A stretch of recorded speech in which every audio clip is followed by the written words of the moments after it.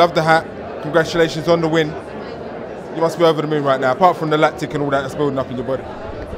Yo, I got to about 300, 320, and I got hit with the most amount of lactic I've ever had in my life. I don't know what that was. But you was moving through that 320 though, so that's probably what it was. I've never been hit like that in my life. I've never had lactic like that in my life. That was different, but at the end of the day, it's just about the victory. But that was the most painful victory I've ever had in my life. That's good, man. That's digging deep. That's what it takes. You know what I mean? If you want to be a champion, top of the podium, that pain there you're gonna experience that again. So you must be glad to have got it out of the way. European champion. How does that sound? Yeah, it feels good. I came out here just to get the victory. Got the victory. That's all that matters. It was a scrappy win, but I did it. It didn't look scrappy, mate. It looked dominant. You know, like, I'll be honest, in the semi-final, I thought it's stupid to bet on anyone else. That's how good you looked. Did you feel that good though? Yeah, so the semi-final, I could have dropped something stupid, but I was like, I'll just get through the line. Yeah, end of the day, me and my coach were talking.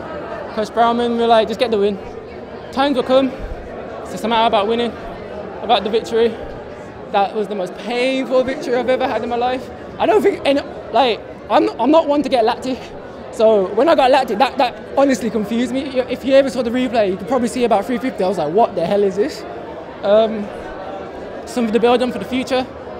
Yeah, I'm happy. Tell me about what you expected from yourself coming in. You talked about the win, but tell me about, because I know you switched training groups and stuff like that. Things are a bit different for you for now. So what did you expect? Coach expected me just to, he said, just win. He said, you're going to drop a bomb. When Coach Brown says you're going to run quick, you're going to run quick. I think there's a lot of mistakes that happen in that race, and there's a lot of things to work on. So from now till end of the season, I'm going to work on a lot of things. I know where I can improve.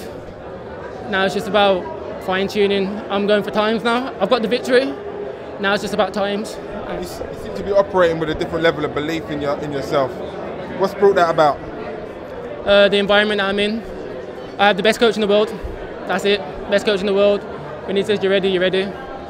I came here and he gave me the belief that I'm one of the best in the world.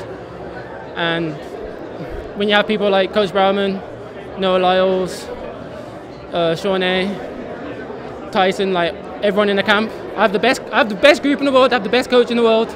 The best setup. Why not? So you're inspired. You're falling back in love with the sport, right?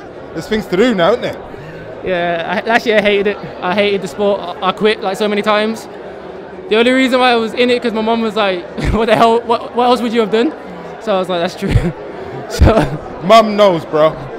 She knows, innit? So. Well, listen, I'm glad you're in the sport. I think you're a stupendous talent, and I think your coach sees it as well. I've always said that to my cameraman. I think you're special. You could be the one. So whatever you do, carry on. You know what I'm saying? And congratulations today. It's a big win. I want this 4-year cycle to be nothing but Matthew Hudson on the podium. Yeah, definitely. Try and be like Christine.